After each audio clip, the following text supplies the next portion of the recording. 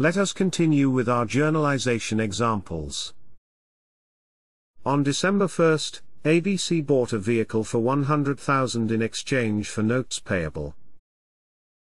The purchased vehicle will provide benefits to the business over future periods, so it is recorded as an asset. The notes payable is a written promise by the business to pay back a debt, in addition to interest over a stated period of time. So, the accounts affected by this transaction are the vehicle's account, which is an asset account, and the notes payable account, which is a liability account.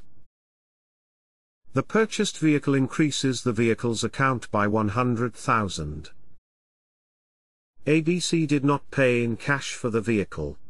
Instead, it handed a promissory note over to the supplier, so the notes payable increases by the same figure. Using the debit and credit matrix, the increase in the vehicle account is debited, and the increase in the notes payable account is credited. On December 15th, ABC paid 8,000 salaries to its employees. The accounts affected by the transaction are the salaries expense account and the cash account. The salaries expense increases by 8,000, and the cash account decreases by the same figure. Using the debit and credit matrix, the increase in salaries expense is debited and the decrease in cash is credited. On December 31st, ABC received electricity bills of $4,000, but will pay the bills during the following month. Here, the accounts affected by the transaction are the electricity expense account, and the accounts payable account.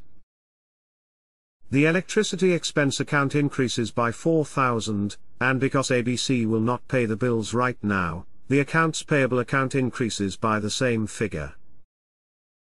Using the debit and credit matrix, the increase in the electricity expense account is debited, and the increase in the accounts payable account is credited.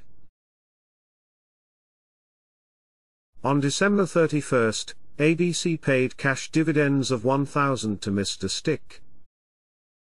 Dividends are the profits distributed to the owners of the business. Accountants use the retained earnings account to record the dividends paid to the owners. Recall that the retained earnings account increases by the profits generated by the business, and decreases by the losses incurred by the business, and the dividends paid to the owner. Here, the accounts affected by the transaction are the retained earnings account, and the cash account. The retained earnings account decreases by $1,000, and because ABC paid the dividends in cash, the cash account decreases by the same figure. Using the debit and credit matrix, the decrease in the retained earnings account is debited, and the decrease in the cash account is credited. Now that we are done with the journalization examples, the next step in the accounting cycle is to post the entries in the journal to the ledgers.